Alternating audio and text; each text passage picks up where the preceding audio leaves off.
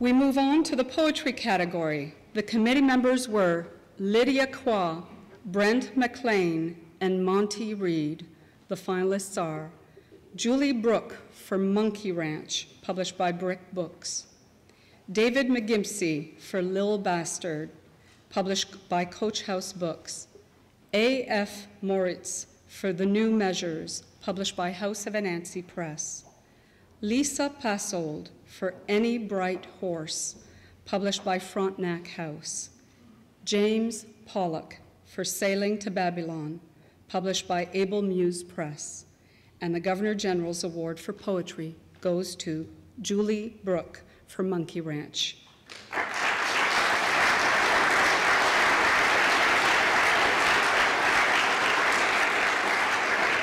Unfortunately, Julie Bruck could not be with us today, but Monkey Ranch is published by Brick Books, represented by Sue Sinclair.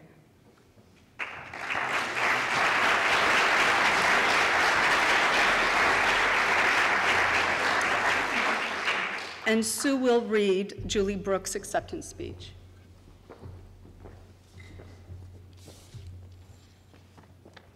Bonjour, je suis contente d'être ici pour représenter Julie. I'm happy to be here to represent Julie, and she's asked me to read the following.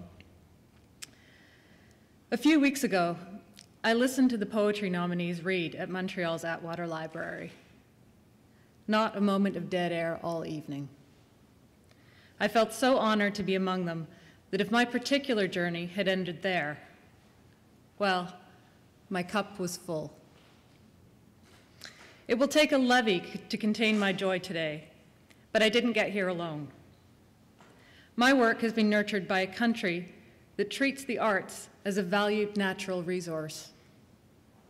My American friends are dumbfounded by the range of Canadian talent they see in all the arts, both within and beyond Canada's borders.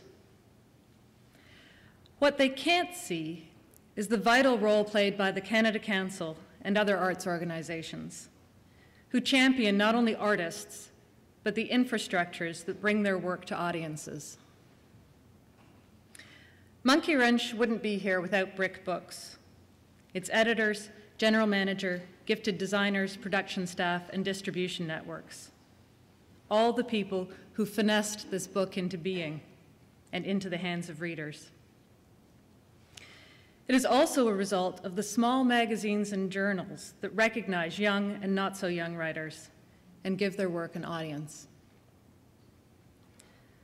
Most of us know how fragile our systems of support for the arts have become.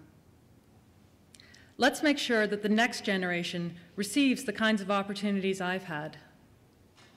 Let's watch them outdo us in fine Darwinian style. Personally, I'll be happy to eat their dust. Meanwhile, I'm thrilled and humbled to receive this honor. So says Julie.